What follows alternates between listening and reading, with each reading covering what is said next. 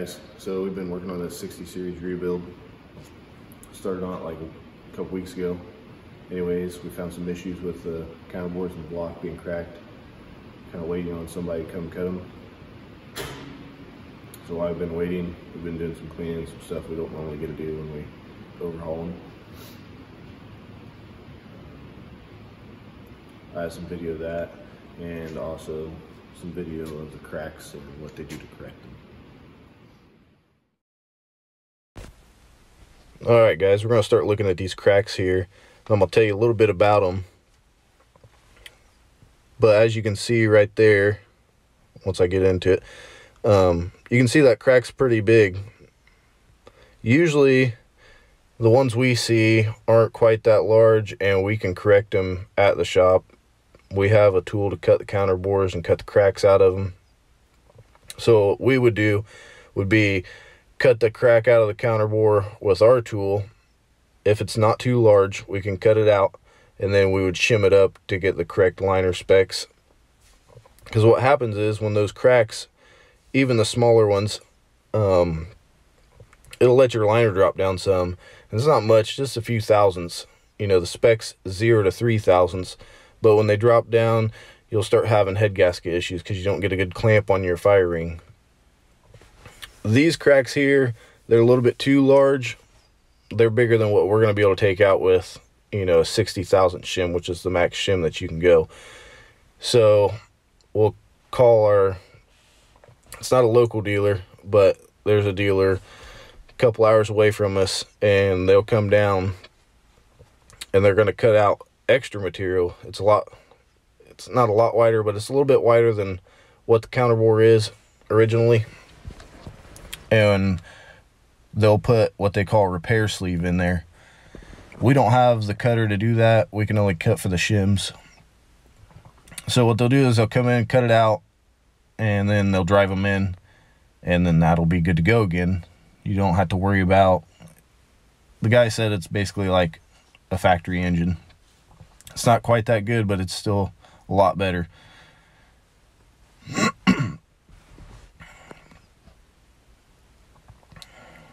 So here I'm just explaining still about the height of the liner. Like I said, the spec is 0 to 3 thousandths. We like to run them at 3 thousandths at the top of the spec, because there you get your most clamp on your fire ring. If you don't have a good clamp on your fire ring, then you'll be getting combustion out of the liner. When that happens, you'll burn up that fire ring. It'll actually, you know, it'll find a weak spot and it'll put a hole in it, and then that's when you start getting pressure in your cooling system. And since we have these cracks in the counterbore, we're having to wait till that guy can come down and cut them. We've had some extra time that we don't normally get on rebuilds. Normally it's a tear it down and get it back together pretty much as fast as you can. We still clean the parts and stuff, but normally we don't have time to paint them. You just get them clean, get them put back on, get the truck back on the road.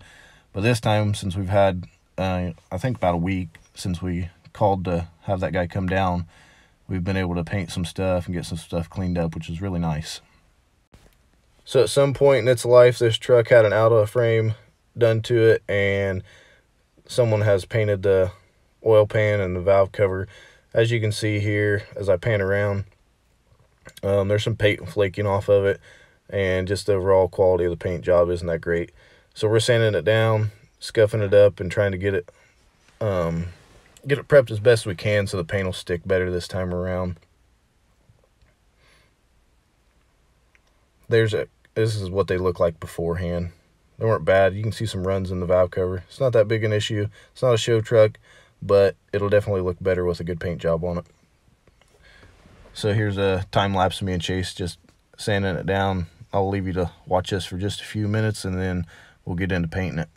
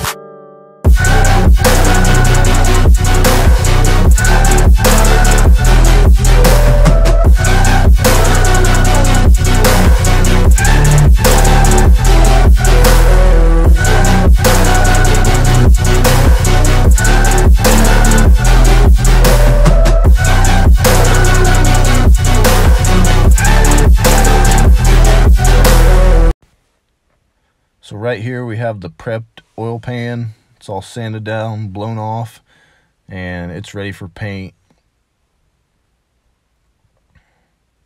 And this is the valve cover, all sanded down, blown off, and prepped. And you can see we have the decals and the stickers with the engine information all taped off.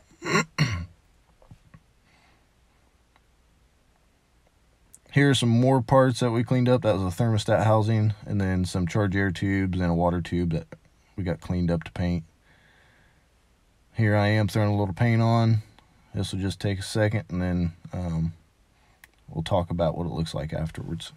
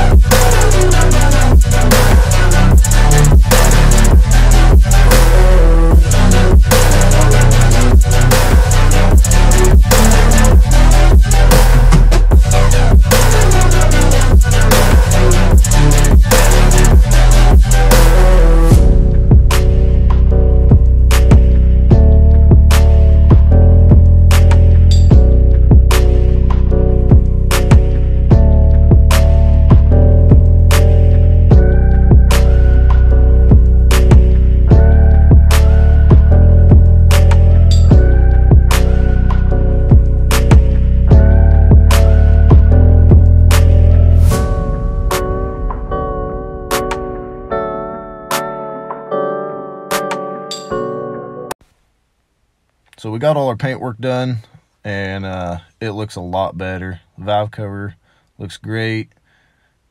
The oil pan's looking great. And then our parts that we painted are looking good too. Our coolant tube, timing cover. I thought it was a good idea to paint some stuff in black, just because it gives it a little bit of a contrast color. I don't like an engine that's painted all the same color, so the contrast will really look good on there. I also wanted to show this cam housing that we painted. We did this stuff off camera though. Hey guys, I forgot to end out that video where we did all the prep work and painting of the parts that we were putting back on that engine.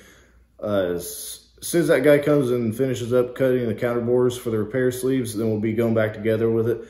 So if you want to see the rest of the series of us rebuilding that 60 series Detroit, stick around, comment, like, and subscribe, and then we'll see you in the next one.